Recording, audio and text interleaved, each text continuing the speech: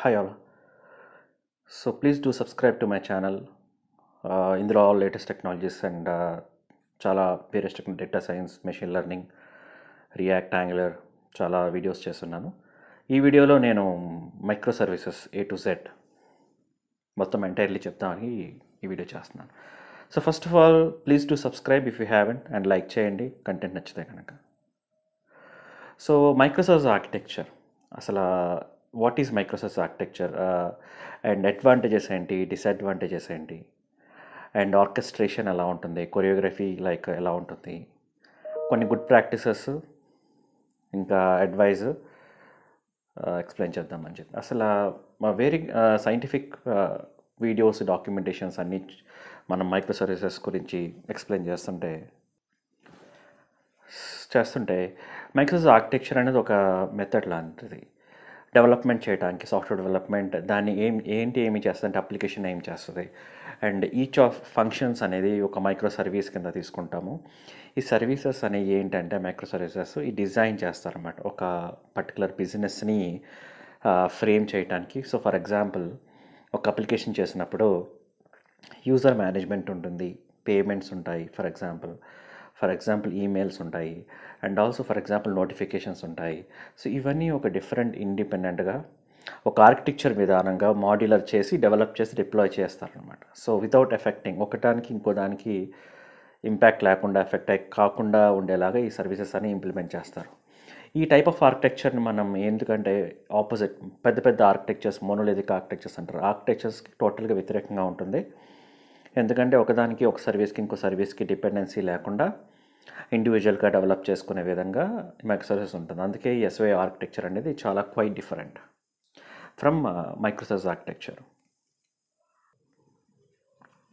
So ఒక difference వచ్చేసి size.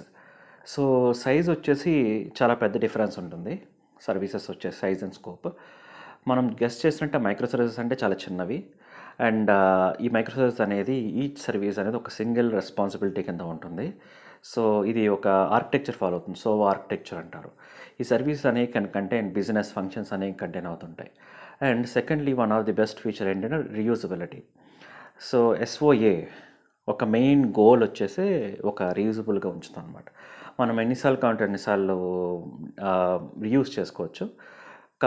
Micro services అనేవి కప్లింగ్ కాకుండా మినిమైజ్ చేసి రీయూజ్ చేసి ఈ రకంగా మన డిపెండెన్సెస్ క్రియేట్ చేయకుండా ఒక రెసిలియన్సీ అంటారు, అంటే చాలా ఈజీగా మెయింటైన్ చేసుకునే విధంగా, సారీ ఫర్ ఇంగ్లీష్ వర్డ్స్, రెసిలియన్సీ అని మెయింటైన్ చేసుకునే ప్రకారం ఈ రకంగా మనం కపుల్ చేసుకోవచ్చు. అండ్ ఇంకా మైక్రో సర్వీసెస్ అంటే మన కమ్యూనికేషన్ కూడా చాలా బాగుంటుంది. కమ్యూనికేషన్ అనేది సర్వీసెస్ మధ్యలో చాలా యూజువల్గా పెట్టుకోవాలి, ఎక్కువ కాకుండా ఒక ESB అంటే ఎంటర్ప్రైజ్ సర్వీస్ బస్ అని అంటారు. సో అది క్రిటికల్గా ఫెయిల్యూర్ ఉన్నా, ఏదన్నా ఒక లేట్ ఉన్నా దాని లేటెన్సీ అంటారు. సో ఏదైనా డిలేస్ ఉన్నా సరే ఈ కమ్యూనికేషన్ అనేది చాలా ఈజీగా జరిగే విధంగా మన కమ్యూనికేషన్ ఉండాలి. అండ్ ఫాల్ట్ టాలరెన్స్ అంటారు. ఏంటంటే ఏదైనా ఫాల్ట్ ఉన్నప్పుడు ఒక సర్టన్ డ్యూరేషన్లో మనం మెయింటైన్ చేసుకునేలాగా, ఇండిపెండెన్స్ ఒక సర్వీస్కి ఇంకొక సర్వీస్కి ఇండిపెండెంట్గా ఉండేలాగా మనం కమ్యూనికేషన్ అనేది మెయింటైన్ చేసుకుంటూ ఉండాలి. ఈ ఫర్ ఎగ్జాంపుల్ ఏంటంటే మనం ఏదైనా అలౌ చేసినప్పుడు సర్వీస్ దాన్ని అన్ని అనుగుణంగా మనం అనుకున్నట్టు ఈ ఫాల్ట్ టాలరెన్స్ అని, కమ్యూనికేషను, ఎంటర్ప్రైజ్ సర్వీస్ బస్సు, ఈ క్రిటికల్ పాయింట్ ఆఫ్ ఫెయిల్యూరు అంటే ఈ లేటెన్సీ లేట్ అవ్వకుండా, ఈ ఫెయిల్యూర్స్ లేకుండా ఇవన్నీ మనం ఈజీగా మెయింటైన్ చేసుకునేలాగా ఈ ఆర్కిటెక్చర్ అనేది ఉంటుంది. ఫోర్త్ వచ్చేసి డేటా డూప్లికేషన్. ఈ డేటా డూప్లికేషన్ అనేది లేకుండా చూసుకుంటారనమాట. ఫర్ ఎగ్జాంపుల్ SOA ఒక గోల్ ఏంటంటే సింక్రనస్గా డేటా అనేది ఉండాలి. వెన్ ఒక మైక్రోసాఫ్ట్ ఆర్కిటెక్చర్ అనేది అన్ని data each and every service అనేది యాక్సెస్ అయ్యేలా విధంగా ఉండాలి. సో టు మ్యాక్సిమం పెర్ఫార్మెన్స్ ఉండేలాగా, ఎజిలిటీ ఉండేలాగా, ఇట్ మీన్స్ అనమాట డూప్లికేట్ డేటా అండ్ అలాంటివన్నీ యాడ్ అయ్యేలాగా మనం చేసుకునే విధంగా ఉండాలి. సో ఆ ప్రకారం మనం అంతా టోటల్గా చేసుకుంటే అప్పుడు చాలా ఈజీగా బెనిఫిట్ ఉంటుంది. సెకండ్ వచ్చేసి అసలు అడ్వాంటేజెస్ ఏంటి, డిసడ్వాంటేజెస్ ఉన్నాయా దీంట్లో, ఉంటే ఏంటి.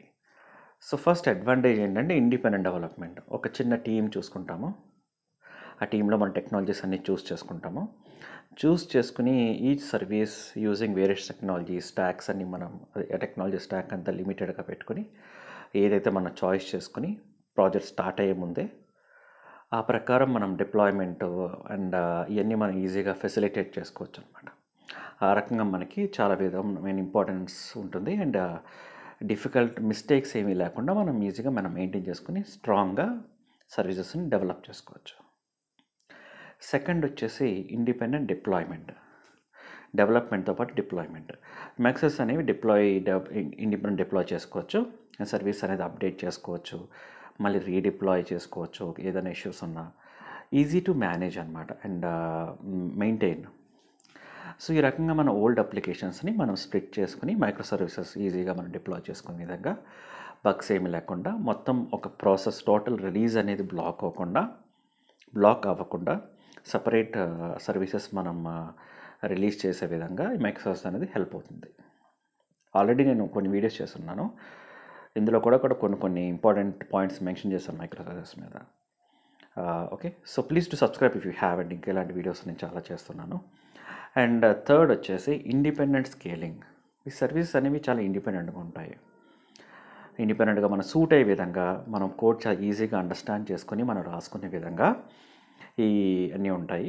And no need to scale అనమాట టు ద ఎంటైర్ అప్లికేషన్ అనమాట. మనం మోనోలిత్ ఏంటంటే మొత్తం స్కేలింగ్ చేయాలి, అలా కాకుండా ఇండిపెండెంట్గా స్కేలింగ్ చేసుకునే విధంగా ఉంటుంది. ఇంకోటి ఏంటంటే స్మాల్ టీమ్స్ అనేది చాలా ఈజీగా టార్గెట్ చేసుకోవచ్చు.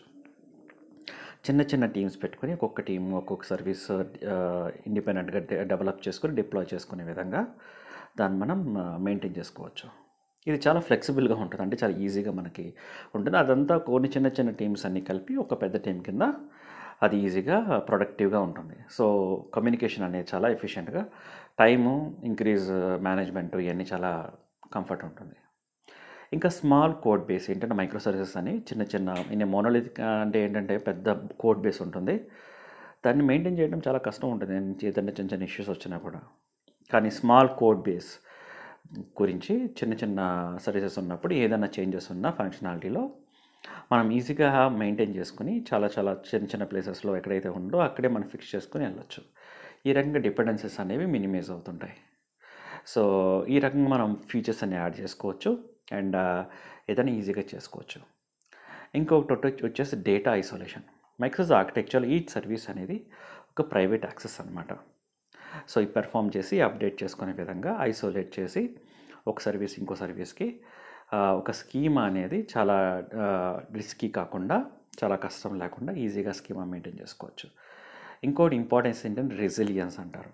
ముందు నేను మెన్షన్ చేసినట్టు ఈ వీడియోలో ఈ రెసిలియన్స్ అంటే ఏంటంటే ఏదైనా ఫెయిల్యూర్స్ ఉన్నా ఏదన్నా కూడా మనం ఈజీగా డిటెక్ట్ చేసుకోవచ్చు. దానికి కుబర్నెటీస్ అవన్నీ ఉన్నాయి, అది చాలా బిగ్గర్ కాన్సెప్ట్స్ కొంతమంది చెప్పాలంటే. అలా కాకుండా కూడా ఏదైనా సర్వీస్ డౌన్ అయినా ఏదైనా ఫెయిల్యూర్ ఉన్నా కూడా ఈ రిస్క్ అనేది రెడ్యూస్ అవుతుంది. ఎందుకంటే మనం ఈజీగా మనం ఎర్రర్స్ని ఫిక్స్ చేసుకోవచ్చు, ఎందుకంటే చిన్నగా ఉంటాయి కాబట్టి ఒక్కొక్క సర్వీస్ అనేది కంపేర్ టు పెద్ద అప్లికేషన్స్కి. ఇంకా టెక్నాలజీ అడ్వాన్సెస్ అనమాట. ఇంకా రీసెంట్ అడ్వాన్స్మెంట్స్ వచ్చేసి క్లౌడ్ టెక్నాలజీస్ ఉంటాయి. ఇదంతా కంటైనరైజేషన్ తోటి కుబర్నెటీస్ ఇంకా డాకర్ ఇలాంటివన్నీ ఇంప్లిమెంట్ చేసుకుని ఈ టెక్నాలజీ అడ్వాన్స్మెంట్ ఏమైతే ఉన్నాయో మార్కెట్లో అవన్నీ ఎక్కువగా ఇంప్లిమెంట్ చేసుకునే విధంగా ఈ అప్లికేషన్స్ అన్ని మనం డెవలప్ చేసుకోవచ్చు. ఈ రకంగా మన బెటర్ ఐడియా ఉంటుంది. అండ్ టెస్టింగ్ కూడా చాలా ఈజీగా ఉంటుంది. సో మైక్రోసాఫ్ట్ టెస్టింగ్ అనేది ఎలా ఉంటుంది, సెక్యూరిటీ ఎలా ఉంటుంది, కాంప్లెక్సిటీ ఎలా ఉంటుంది అనేది నేను నెక్స్ట్ వీడియోలో చెప్తాను. సో ఈ వీడియోలో జస్ట్ ఇవన్నీ ఫీచర్స్ అని హైలైట్స్ అని చెప్పడం జరిగింది. సో డూ వాచ్, సబ్స్క్రైబ్ చేసుకోండి ఇంకా సబ్స్క్రైబ్ చేసుకోకపోతే కనుక. And thanks for watching.